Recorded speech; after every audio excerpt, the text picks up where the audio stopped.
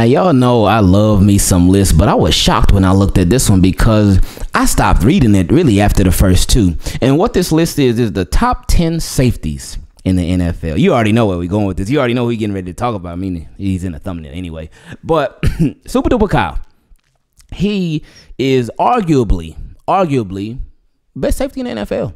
Best safety in the NFL. I mean, you could argue that they got Antoine Winfield Jr. at number one, fresh off his new contract too. And I ain't mad at that because he got the numbers. He can ball himself.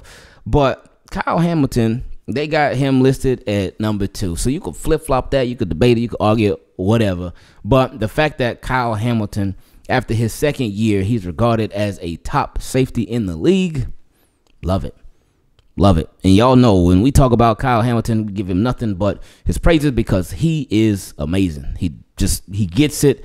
He makes plays. He can do everything, and he can do everything at a very, very high level. We love Kyle Hamilton. Wish the Ravens could pay him now. But just think about that too. Like, that price is gonna go crazy, man. Think about this. Think just how crazy Kyle Hamilton is. Even if, now of course he is going to, but even if from this point on he didn't get any better than he was right now, he would still be amazing. If he just stayed at the same level that he is right now, didn't get any better, didn't improve at all, he would still be one of the best, if not the best safety in the league. So now he's going into his third year. He'll have that much more experience. He'll have that much more knowledge of the game. So with that being said, he can be even better. He can take it to a whole nother level. So Kyle Hamilton, we're super excited for him in his third year, and just this whole defense overall, especially under new defensive coordinator Zach Orr. We're going to see exactly how he operates. But that's not even the shocking part about this list. Let's get to it. So number 3, Jesse Bates III, former Cincinnati Bengals. Oh, I was loving when he was having his fallout with the Bengals. When he showed up to their preseason game and they put it on the little social media and whatnot. But then he signed his franchise tag, but then they ain't re-up on him. They had ended up drafting Dax Hill, who they drafted, Justice Hill brother. They drafted Dax Hill, and that was the beginning of the end for Jesse Bates, because when they draft somebody at your position, then it's probably the end for you. Like, hey, Chuck Clark. Ravens drafted Kyle Hamilton. Yeah, you know how that goes and how that went.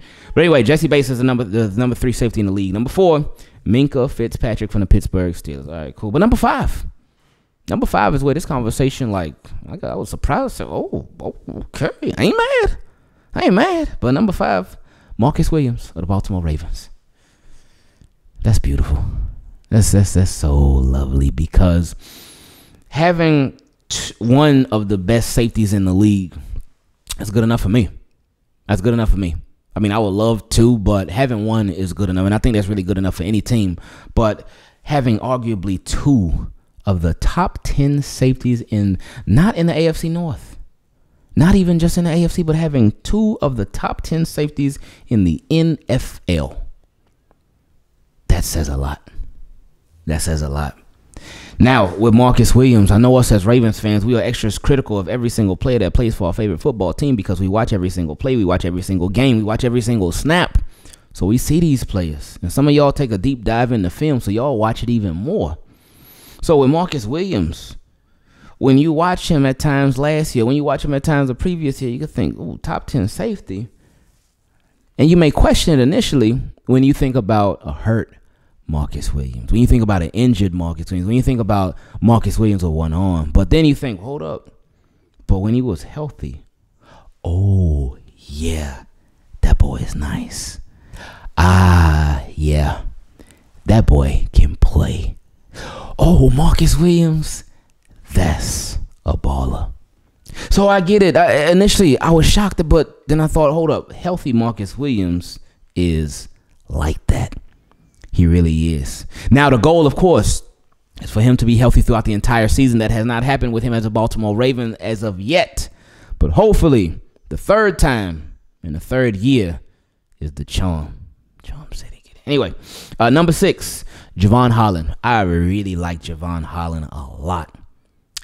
I was first put on to him when the Miami Dolphins beat down the Baltimore Ravens a couple years ago, the game in Miami, the Thursday night game, and we all went to that game. That was the zero blitz game. That was the game where everybody learned what a zero blitz is. That was that one.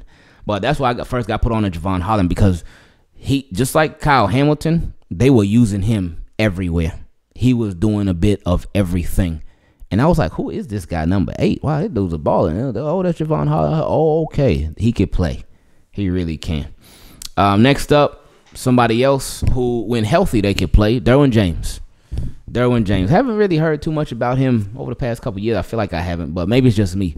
But Derwin James. Then at number 8, Xavier McKinney. I think he used to be on the Giants. I guess the Packers signed him this offseason. Then number 9, Kyle Duggar from the Patriots, who just got a contract extension, I believe.